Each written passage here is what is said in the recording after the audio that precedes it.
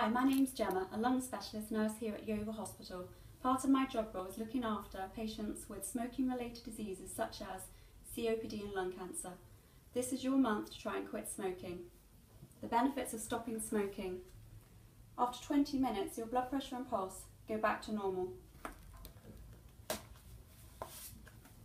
After 8 hours, your oxygen levels will return to normal. After 24 hours, carbon monoxide will be eliminated from the lungs.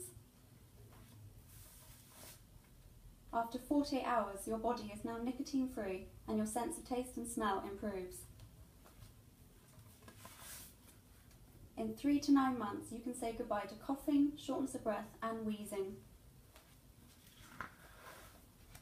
After 5 years, you now halve the chance of having a heart attack compared to a smoker. And finally, after 10 years, the chance of getting lung cancer is half of that of a smoker. Let this be the month that you can quit.